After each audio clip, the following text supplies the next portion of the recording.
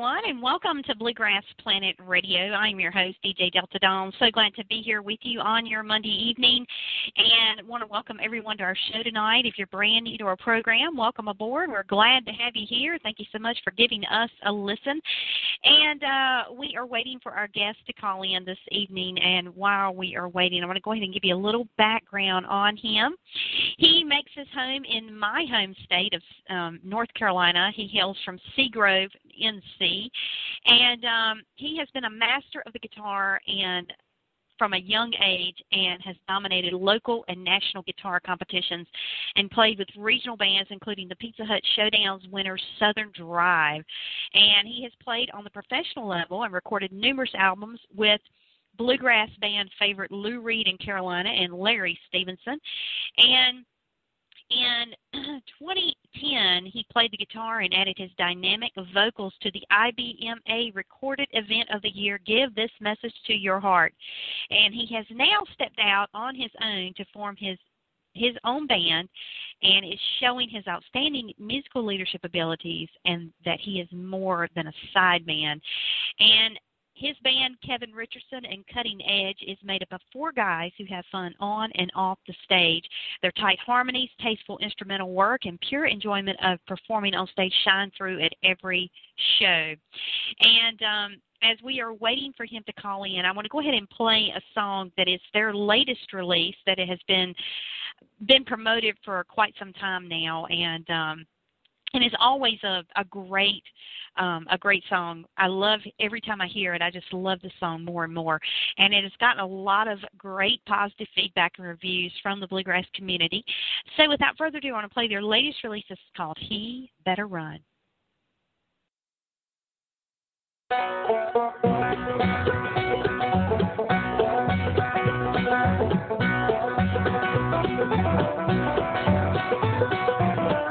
I've been rambling through this old town, trying to find the one who shot my brother down. But so far I haven't any luck. But when I find him home, he better run. One steamy August night they met in the street, and my brother, he lay at his feet. Why he killed him, I do not know. But when I find out, whoa, whoa, whoa, he better run.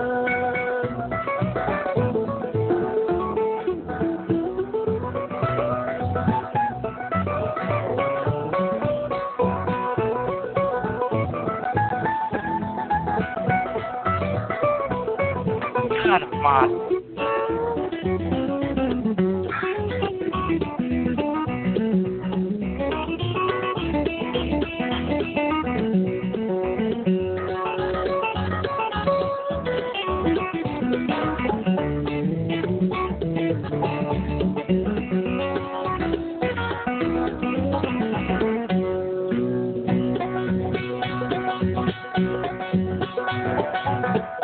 Cursed be the one who made my mama cry,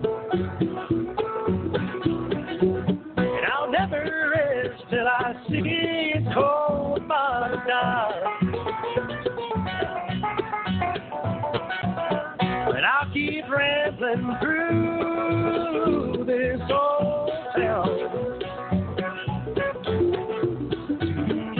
till I see his cold body beneath the ground. One steamy August night they met in the street, and my brother, he lay at his feet. Why he killed him, I do not know. But when I find out, whoa, whoa, whoa, he better run.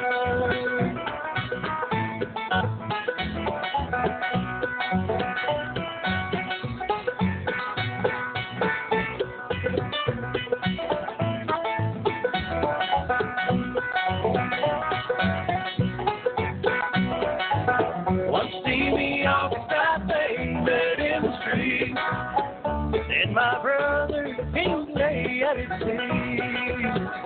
Why he killed him, I do not know. But when I find out, whoa, whoa,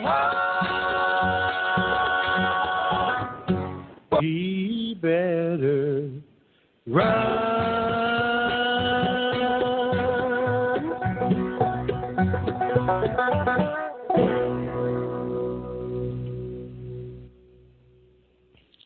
Great song there from Kevin Richardson and Cutting Edge, and He Better Run.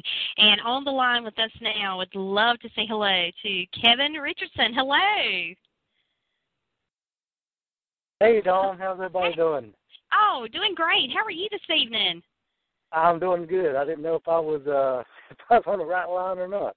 Yes, I was playing the song and I realized, oops, I didn't have any other calls muted. So I heard you and I said, oh, he's called in. So it is so good to have you here with us this evening. Thank you so much for giving us some of your time. Oh yes, it's always great to talk to you folks. Well, thank you. Well, I was given a little bit of a background intro on you before I played the song before you called in, and I must tell you, you have had quite the success in bluegrass music since you started at a young age. My gosh, it just seems like success has followed you all over the map.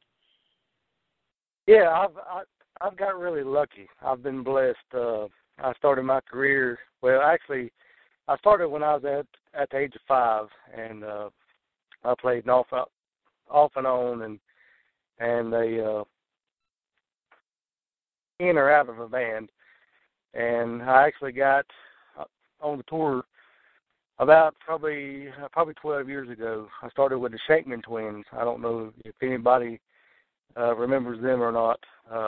They were out of California. I started my career with them, and played with them about a couple of years, and then I had the luxury of actually getting in a band with a bunch of my friends. At the time, there was a contest they used to have around home here, and it's called the Pizza Hut International Showdown. Mm-hmm. And I did that with a couple of my friends, Ashby Frank being one of them. And we actually won that, and the name of that band was Southern Drive. And then I met up with Lou Reid in a jam session, and I got to work with the great Lou Reid for off and on for about 6 years. And then I left Lou, and I went and worked with the great Larry Stephenson band for about 4 years. And I've always wanted to do my own thing. I try to write my own music, and I'm not getting any younger, so I finally made a step to doing my own thing, and here I am. Oh, well, I tell you, and as they say, the rest is history, right? Yeah, well, that's exactly right. You know, I've been a long-time fan of Reid and Carolina and also Larry Stephenson, and even Southern Drive. I remember Southern Drive, actually. So being a North Carolina girl, it's hard not to miss a lot of the great bands around, local talent, especially in our part of the world, you know. And, man, I remember when you got signed on with Lou and company, and I was like, oh, my gosh. I knew then that things were going to start happening for you big time, as if they hadn't already. But, I mean, that just kind of, you know, up things a notch or two for you. I mean, it really kind of escalated you and kind of prepared you for where you are now with, you know, with your band. And talk a little bit about your band, because how did that kind of all form? I mean, I know aside from the fact that you wanted to do your own solo thing and form your own band, how did you come up with the guys that are in the band? I mean, how did that all gel together? Yeah, actually, I mean, you know,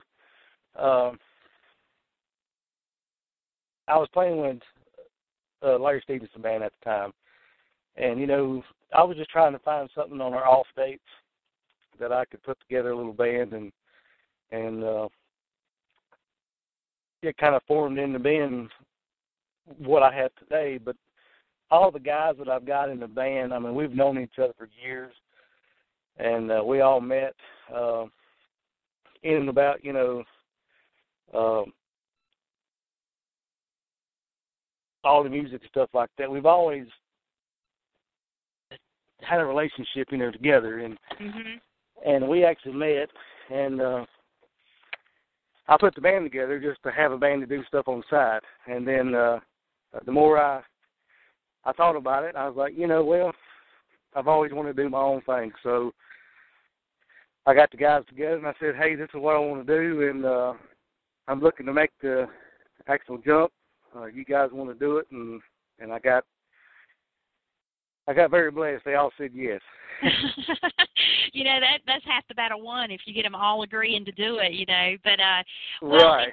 and the neat thing that I love about bluegrass music is that there's so much camaraderie in this genre, because so many of the artists will play on other artists' records and recordings, and there's so much of the general play, where you're out and about and you just get together and have a jam session, and through that some great collaborations are made. I mean, and I think putting together a bluegrass band and finding people that want to play is probably easier than in any other genre of music, because there's such a commonality among musicians that just really want to get out there and make good music. Would you agree? Right, I do. I absolutely agree. But then on the same side, you got to find the right. I could find any kind of bass player that could. They could probably play my music, but I couldn't find a bass player like I got that could actually play my music and be like a songwriter too, or even like like a good singer also. But I do agree.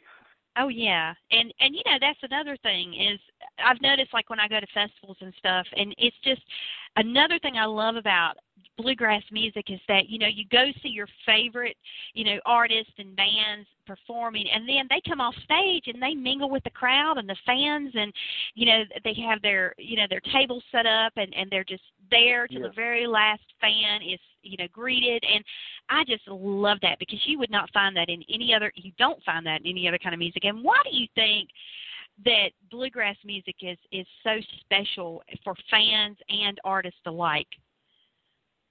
I mean, it's real music, number one, and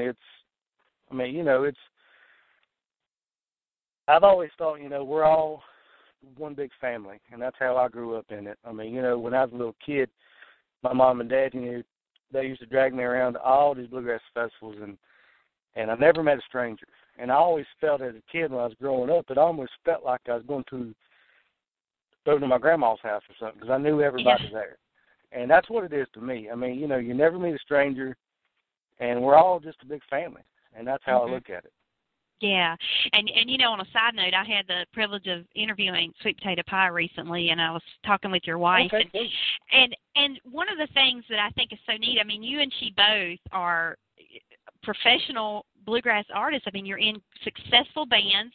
You've had equally your share of success. And how do the two of you balance it? Because she's on the road, you're on the road. I mean, how do you balance it in both of you having careers in music? That's well, it just seems to work out. I mean, our schedules work out really good. Usually how things work out, when I'm home, she's gone, and then when she's home, I'm gone. So there's no area in there. But, we do have our time at home. We have a lot of time during the week. Like with my band, I try not to book the whole bunch. We're home during the week, so we got all week together. And, there's sometimes we're home during the weekend, but it is a challenge because we have kids and stuff like that. And, there's times where I'm gone and she's made plans and I wish I could be there, but I can't. And, there's times where I'm home and I wish she could be here, but she can't. But we have an agreement. I mean, we both got married, and we both know, hey, he plays guitar, I play banjo, and we have 100% each other's back, and we just want the best for each other. Oh, that's so it works out pretty good. That is so awesome, Kevin. And yes. do you and Crystal, are you ever going to collaborate on your own little solo project together, duet together? Maybe put out a recording at some point? Yeah, we've talked about that. We just come off a cruise. We played a cruise, and my banjo player couldn't go, so I kind of hired my wife to play banjo with us. And oh, how convenient. That worked out yeah, great. yeah, and it actually worked out really, really good. And we had a lot of people asking the same kind of questions. And, and me and my wife have talked about that. We don't want to push the issue. We both want her band to do good and my band to do good. And, with our business, it's hard. There's so many bands going on right now, but we have talked about that. I don't know when it may happen, but we have talked about, doing like a duet album. That would be really cool. And I'm sure she didn't mind being the fill-in banjo player in your band on the cruise. I mean, I don't know too many women that would turn down the opportunity to go on a cruise, so that's she really won on that deal. Well, speaking of music, I know when we spoke last on the phone, you were talking about you and your band were going to be releasing some new music this year, and how is that coming? It's coming along. We plan. I don't have anything yet. I plan to release something hopefully by probably March or April, and we're fixing to go back in the studio. We took a little time off to revamp. Our last record has been really good for us, and all the people at Mountain Fever Records, they're just, 100%. They're all great people, and I didn't want to rush anything, but at the same time, I wanted to get something out too. But we're planning to have something out, hopefully at the latest by April. And I've written about probably 3 or 4 songs. What we're going to do first, probably put it out like a single. And we'll just see how it goes from there. Well, that'll be all right, because we will be excited and anxiously waiting for that. I mean, if your stuff that you've released previously, if that's any indication of what the new stuff's going to be like, I know we're in for a real treat, and I cannot hardly wait. I love your music. I love your sound, and as I was saying before you called in, I just love, He Better Run. It's just got a great feel to it.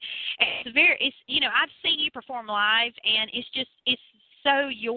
right up your alley. I mean, the song is definitely Kevin Richardson and Cutting Edge. It's got its own unique feel to it, and but yet I love the fact that it's it's infused with that traditional bluegrass sound, but it's modern and it's contemporary. And I love the fact that you've kind of blended the two worlds, because I tell you, contemporary bluegrass is really kind of all the rage right now, and people, especially like my kids' generation, they are really digging it, and it's a great appeal.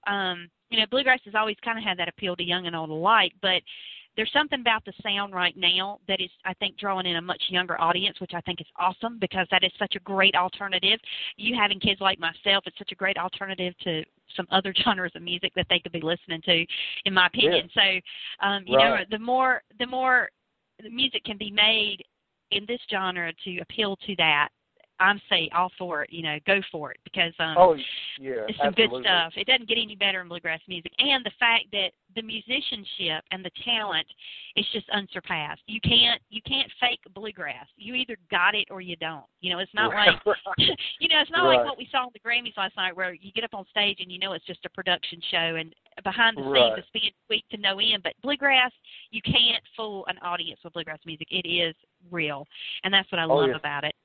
And what you've been on a cruise so far this year. I mean, we're not even at the end of January. You've already been on a cruise. You're working on new music. What else is coming up for Kevin Richardson and Cutting Edge this year?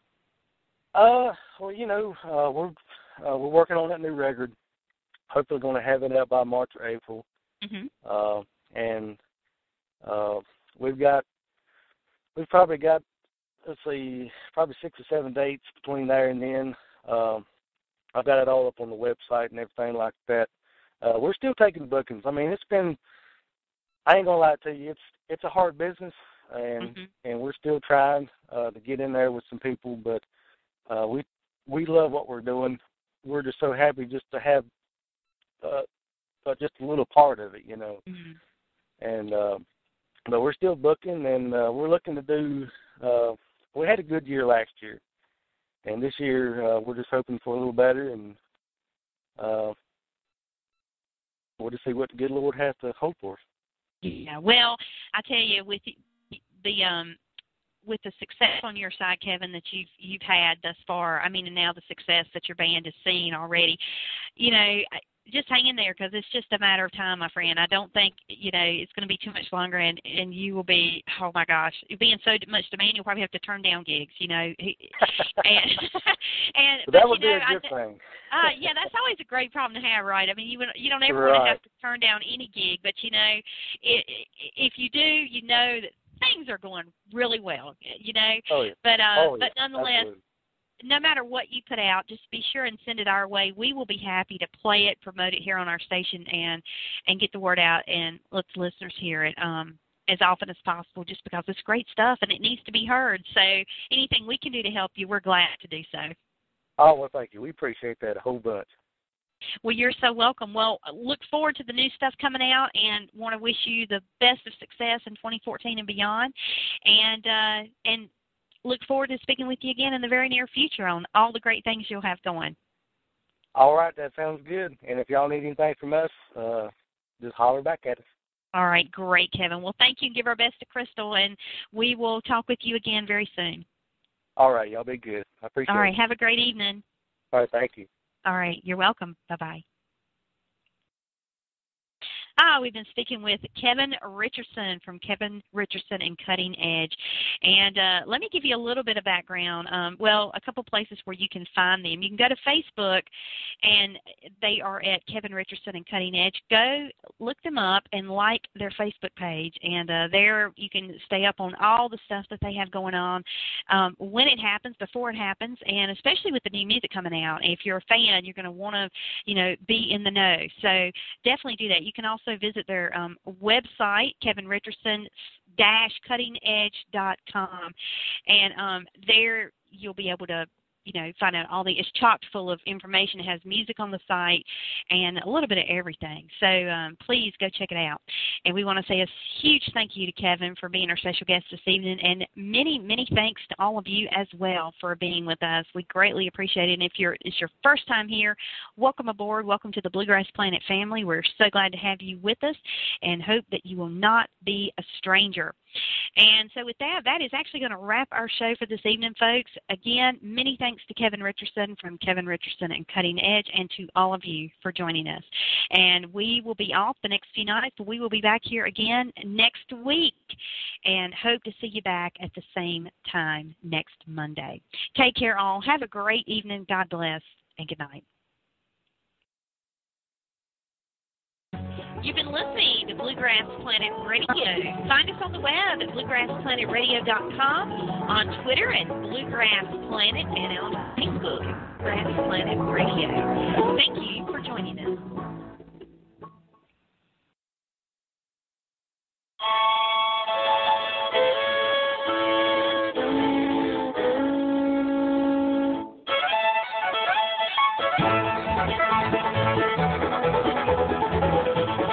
Thank you.